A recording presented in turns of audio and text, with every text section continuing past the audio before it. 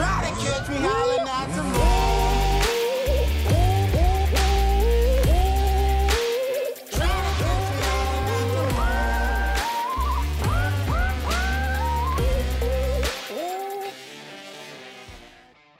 Round 3 of the 2022 season has taken us to Peach Smash, a track that we have not been to in many years.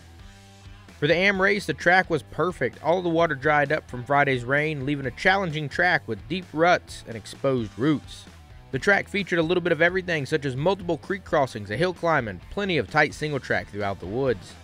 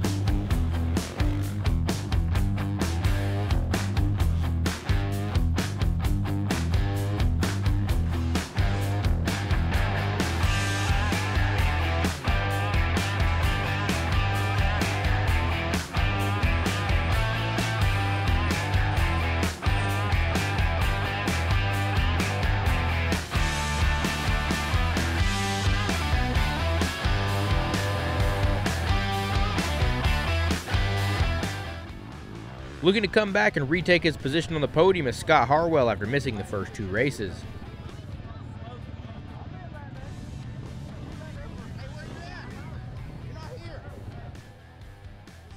Well, with Patrick Tobin out supporting his son Carter at the KTM Junior Supercross program this weekend, Scott's competition would be David James and Jett Leatherwood. It seems before the race, the guys up front were plotting to gang up on the youngster. Meanwhile, Jett Leatherwood is looking to get himself another win.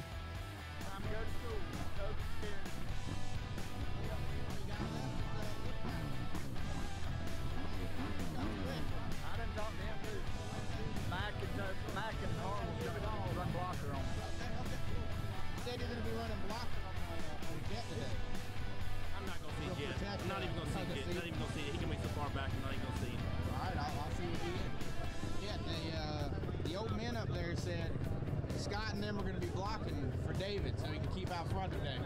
Yeah, I heard that too, but I hope they got some lines back in the woods. All right, good luck today, man. Thank you. So far on the season, David James has been Mr. Consistent. Unfortunately for him, it's been consistently second place. So today, he's looking to get his first win of the year. When the green flag dropped, David James gets a good start off the line, but even faster than him is Robert Whitlock and Brian Jones. As they blast into the woods, Robert Whitlock would be your whole shot winner.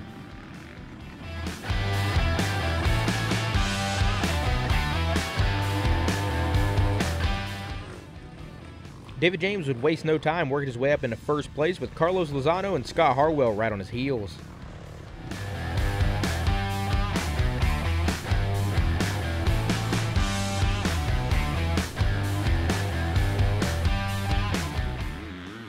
Back in the third row in B Masters class, there would be a tight battle with 4 of the riders finishing within 1 minute of each other at Deer Haven.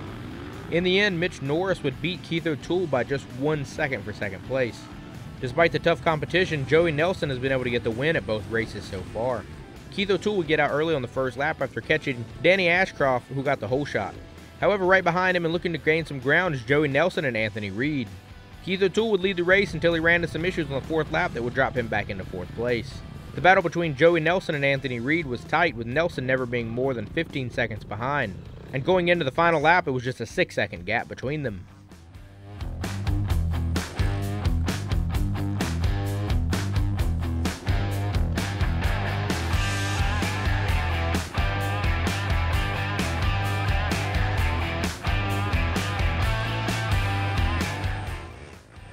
Joey Nelson manages to get past Anthony Reed and win the race, but only by 1/2 of a second, extending his win streak to 3. On the 6th row in C two-stroke light, another intense battle for first place between Zachary Freeman and Austin Pearson. Zachary Freeman got first in class at Deer Haven and second at Harris Bridge, while Peterson managed to get 4th at Deer Haven and 1st at Harris Bridge, with both riders looking to get the win today. Austin Pearson got out to an early lead after getting the whole shot, with Zachary Freeman fighting to catch up after being 7th place going into the woods.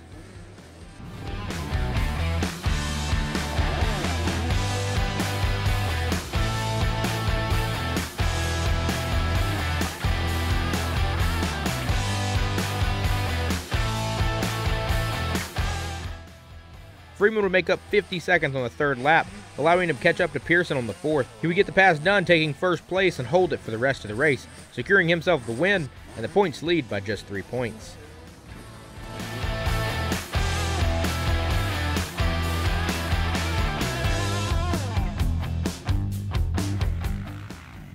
Back in the front, the battle was fierce between David James and Scott Harwell, finishing the 1st lap only 2 seconds apart. However, on the 2nd lap, Scott would take a wrong turn, putting him back into 4th place. He would be able to race hard and get himself all the way back up into 2nd place before being caught by Ron Awad. Despite being into the woods 10th from the start, he would end up making a mid-race charge, ultimately on the final lap catching up to Scott Harwell, passing him and beating him by 5 seconds to take that final podium's position.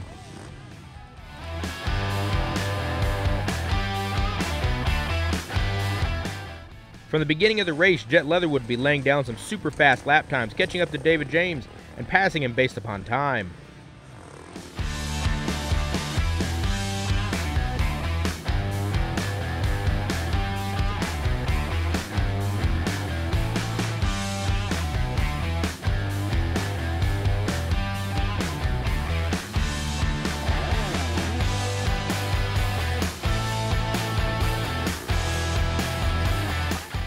However, towards the end of the race, a scary moment would happen as a nasty crash would take Jett Leatherwood down to the ground.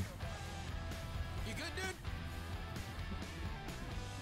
It seems as if he knocked himself unconscious for a few seconds. Good, brother? You okay?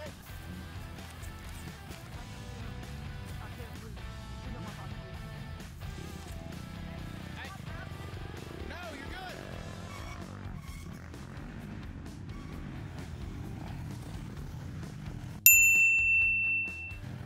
As you just heard, the kid's got guts and courage, not to mention the heart of a champion. He would jump back on his bike, blazing off after losing about 30 seconds on the lap. Albeit a little shaken up, Jett would be able to ride out the rest of the race, securing the victory. Meanwhile, David James' 2nd place streak continues.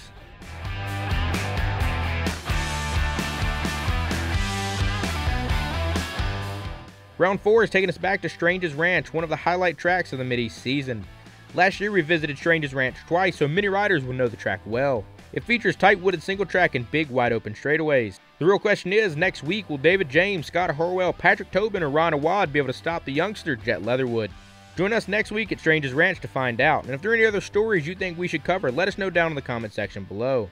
Thank you all for joining us at Peach Smash, and we look forward to seeing you at Strange's Ranch.